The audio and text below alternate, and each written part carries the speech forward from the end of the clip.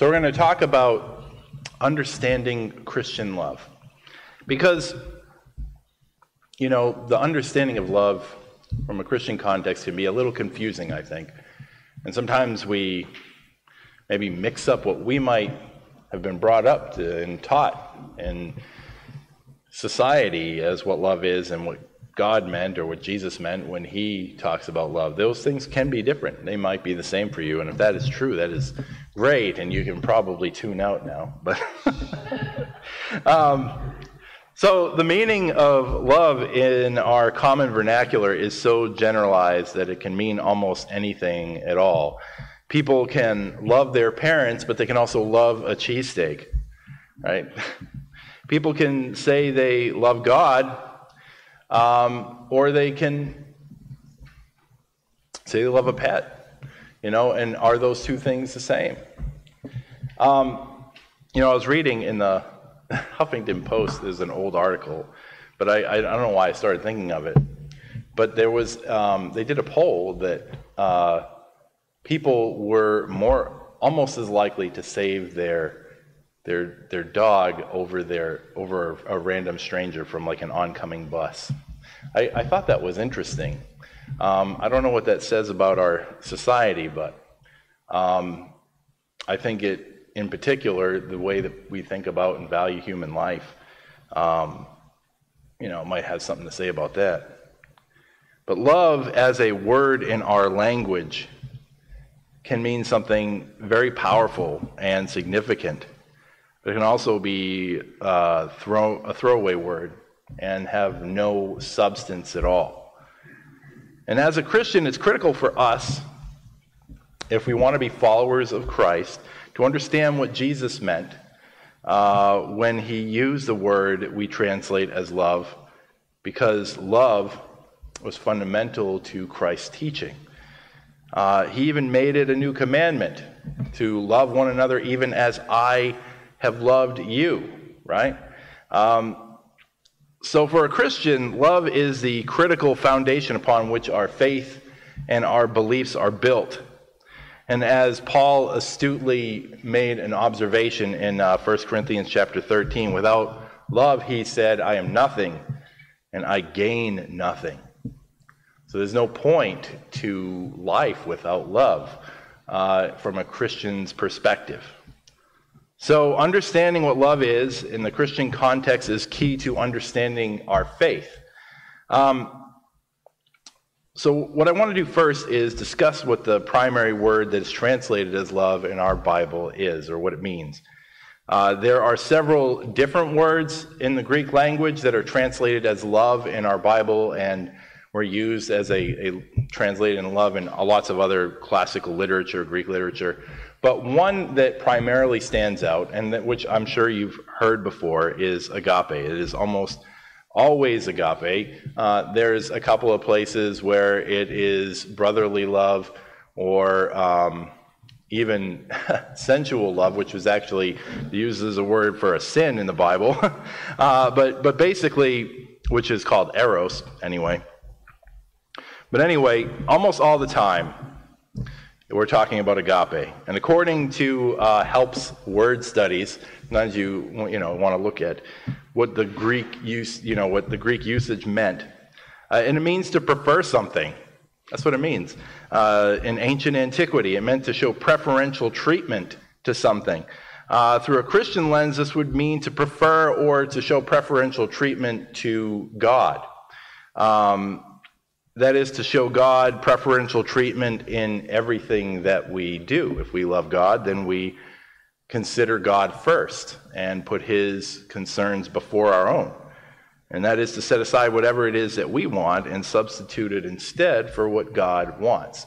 So in every choice, we choose or make a God choice instead. That's what it means to love. So let's look at a well-known passage. Matthew 22, 36 through 40, concerning love in the Bible, and look at its implications when Jesus is saying to prefer God or to put God first. He says, "Teacher, which is the greatest commandment in the law?" And he said to him, "You shall love the Lord your God with all your heart and with all your soul and with all your mind, And this is the great and foremost commandment, and the second is like it. You shall love your neighbor as yourself.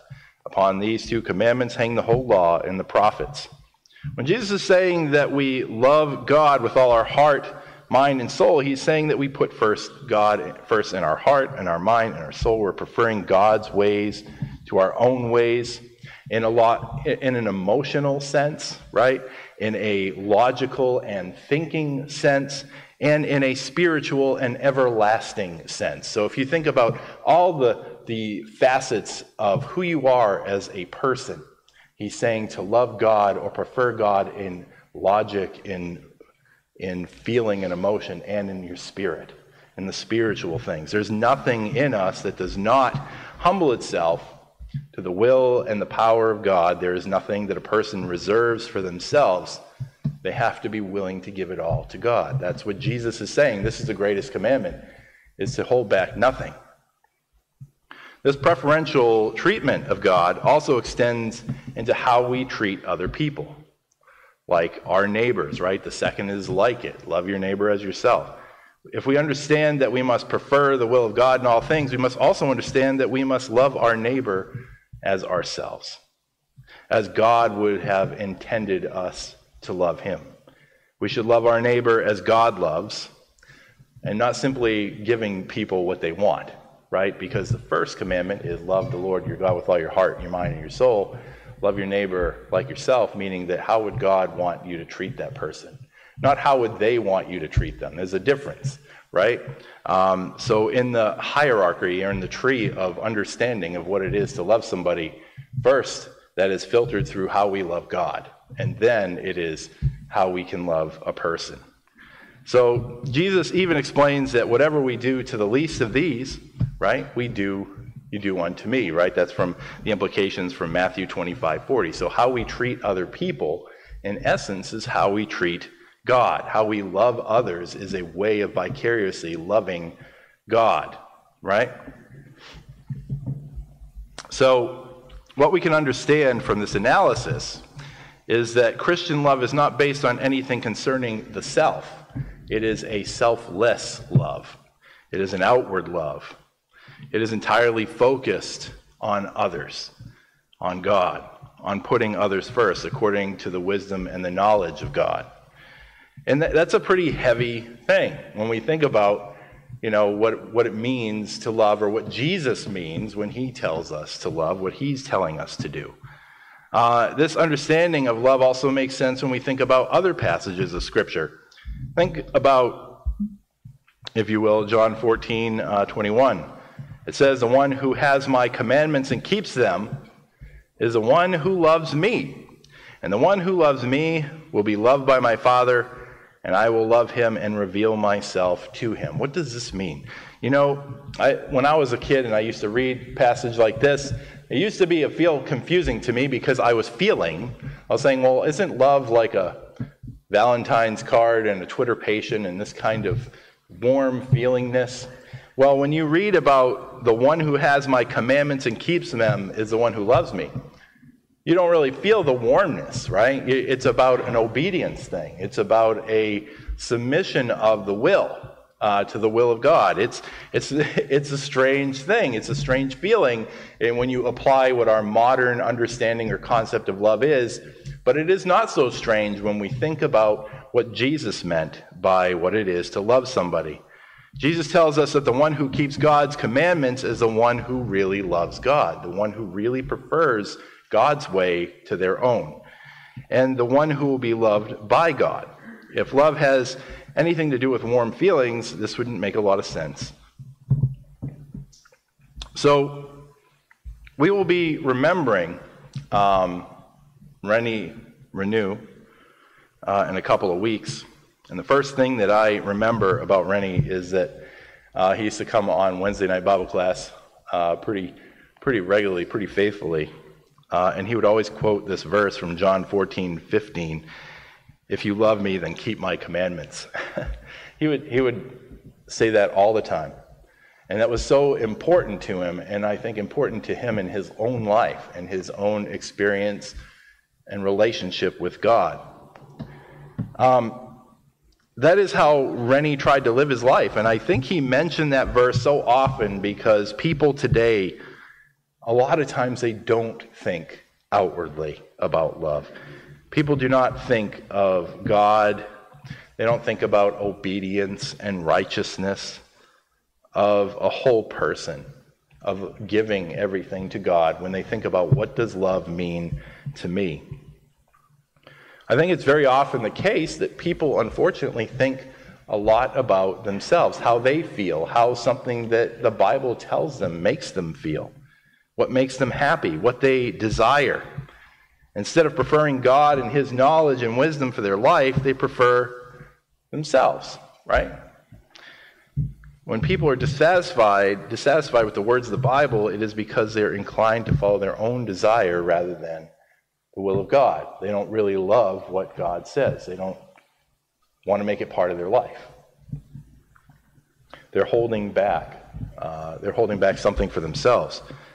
I think what Rennie was doing when he was quoting John 14:15, he was reminding us that in the Bible class, that obedience to God was loving God.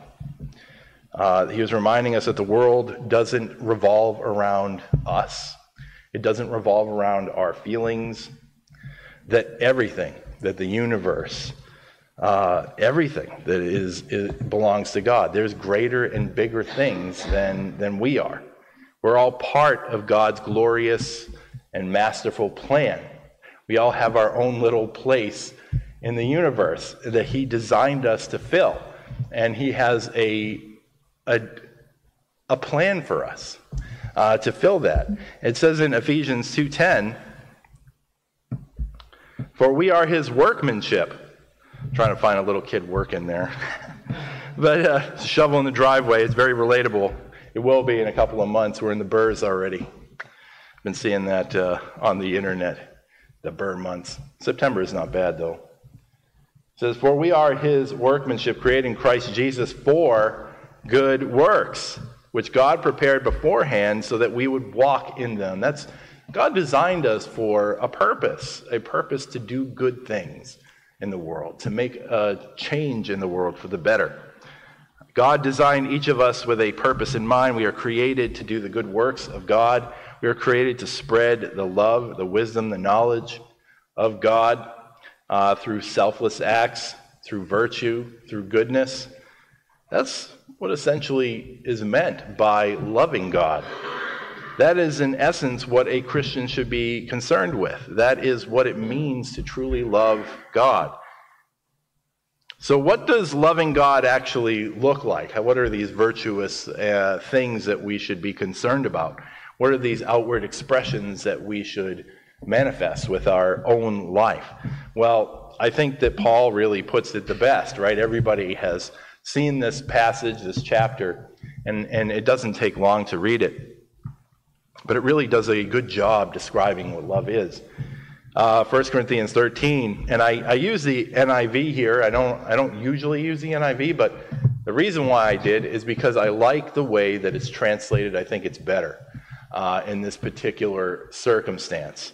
There's a couple of word choices that I don't agree with in some of the other translations, but in this one, I think it's a better choice. So that's why I picked it anyway. Basically, the main one is that the difference between jealousy and envy. I think envy is a better word choice than jealousy.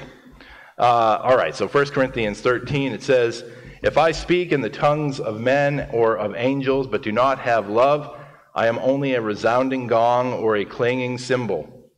If I have the gift of prophecy and can fathom all mysteries and all knowledge, and if I have a faith that can move mountains, but do not have love, I am nothing. If I give all I possess to the poor and give over my body to hardship, that I may boast, but do not have love, I gain nothing. Love is patient, love is kind, it does not envy, it does not boast, it is not proud, it does not dishonor others, it is not self-seeking, it is not easily angered, it keeps no record of wrongs. Love does not delight in evil, but rejoices with the truth. It always protects, always trusts, always hopes, always perseveres. Love never fails. But where there are prophecies, they will cease. Where there are tongues, they will be stilled. Where there is knowledge, it will pass away. For we know in part and we prophesy in part.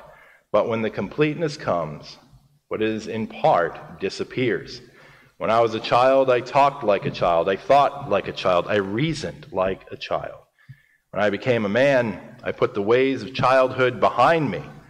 For now we see only a reflection as in a mirror. Then we shall see face to face. Now I know in part, then I shall know fully, even as I am fully known. And now these three remain: faith, hope, and love. But the greatest of these is love. So if we take a quick look at what he said, and you could do a lot of sermons on these, right? I mean, you could, but we're going to be very quick about it. Because I've already talked up here for quite a while, and I'm sure that you're like thinking, 12 is going to be coming soon, right? But Paul begins his explanation, verses 1 through 3, of love by telling us that even if we do these fantastic, amazing things like prophecy, moving mountains, giving all of our possessions to the poor, and look, he talks about the fact that you give them away in order to boast.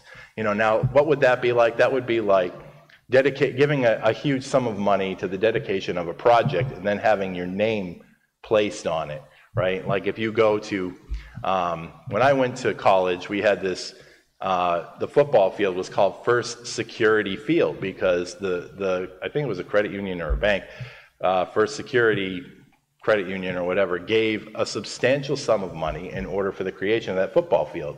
Now that is to boast that you gave the most money because your name is on the title of the field, right? So that is a boastful gift. That's to say you're getting credit for that because you gave that money. And that's what that is, right? So is it wrong to do that? Not like a sin, but that's not love because you're deriving some type of benefit from it. It's not really giving something, it's a transactional thing, right? You're giving so that your name can be placed out there in the world and say, hey, look at what this person did. And that's you receiving your own reward for that. That's not what it is to love, right? Jesus said, don't let the right hand know what the left hand is doing when it comes to giving, right? So that's the difference, okay? So that's why he says, so that you may boast. But let's look at what love is really all about in the next passage here. It says, love is patient and love is kind. It does not envy, it does not boast, it's not proud, it does not dishonor others.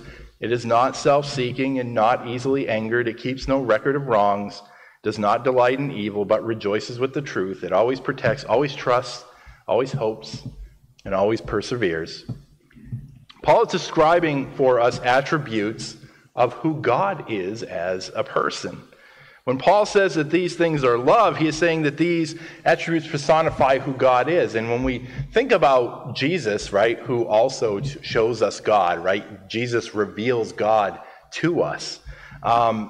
We're thinking about the things that make up God, who he is as a person, and that we're accepting those things onto ourselves. If we want to love, then we're going to emulate those things that we see in Jesus and also in God. For example, when Paul talks about love being patient, if we think about a passage from 2 Peter 3:9. Oh, yeah, that's right. Okay. It says, the Lord is not slow about his promise, as some count slowness. Yes, Apocalypse is loading, but it's taking a long time, right? That's what it was. Okay, I'm like, why do I have that on there? I forgot. But he's not slow about his promises, right? He's waiting. But he is patient toward you, not willing for any to perish, but for all to come to repentance, right? God wants as many as people to be saved and to come to a knowledge of the truth as possible, right? So it's loading. But just as God is patient with each of us, we are called to be patient with one another. When we think about the life of Jesus, we see lots of other types of these attributes on display. Like Jesus was kind. How many times did Jesus heal people and even raise people from the dead out of compassion? He didn't envy. Jesus was content with what he had, right? He didn't concern himself with the possessions of other people. He didn't try to get their stuff. Jesus wasn't self-seeking. He always put other people before himself. He thought of other people before himself. He even gave his life as a sacrifice to pay for the sins of the many. By his stripes we are healed, as it says in Isaiah 53, right? Jesus gave everything. He gave all so that we could live. Jesus didn't keep a record of wrongs, right?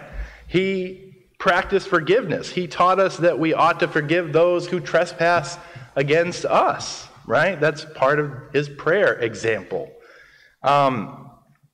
Jesus, through the gift of his life, also protects our souls from destruction, right? He provided protection for our souls. Jesus trusted in God with every last breath that he had, down to the last one. And through the power of God, he was raised on the third day. See, Jesus really did truly show us the love of God with everything that he did in his whole life. And then that's why he says, a new commandment I give to you, as right before he goes to the cross, he says, to love one another even as I have loved you. And by this people will know that you're my disciples. So, love is, for a Christian, living with the mind of Christ. Love is preferring God's ways in everything that we do, making God's ways our own ways.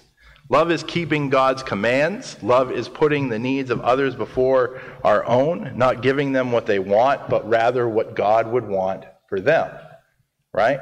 A righteous and holy life, a relationship with God, their eternal souls secured in heaven. I think the key about love is that a lot of people have lost focus on what love means in a Christian context. Many people accuse Christians of not being loving because we don't accept sin. We do not believe that sin defines a person. It doesn't say who they are. We think that people and sin, that sins can be forgiven, and that we can move past the things that hold us back and the things that separate us from God. We can eliminate them from our life. We refuse to accept the notion that sin is who a person is. And though we show tolerance and treat people with kindness and a gentle spirit, we can never accept something that is evil as being good.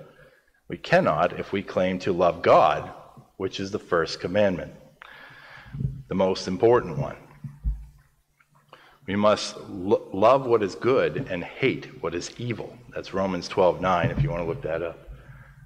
We have to believe, all of us, that every person, no matter who, can accept God's love and can incorporate it themselves into their own life, that can embrace the grace of God and humble themselves under his mighty and powerful hand.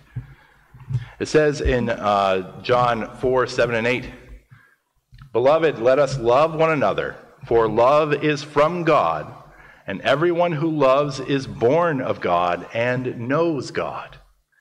The one who does not love does not know God, for God is love." That pretty much sums up what we've been talking about, and it makes a whole lot of sense now when we've been thinking about it, right? God is love. His works, his commandments are the very essence and definition of what love is for a Christian.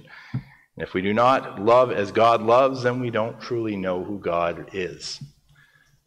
And as we go out into this world this week, let us remember to love people as God has loved us. Not love as is popular in common society and the way people normally understand it, but rather love in the way that is true. Let us live our lives as people who know God and know what love is.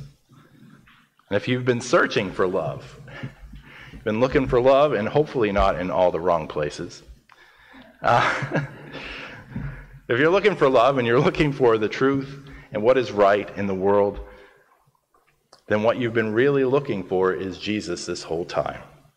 And if you believe in him and you repent of your sins, to change your heart toward God and you're willing to be baptized in commitment to him, then God has promised to forgive us for all of our mistakes, that we will receive the gift of his Holy Spirit and receive eternal life. If that is something that you want to do today, I encourage you to come forward as we stand and sing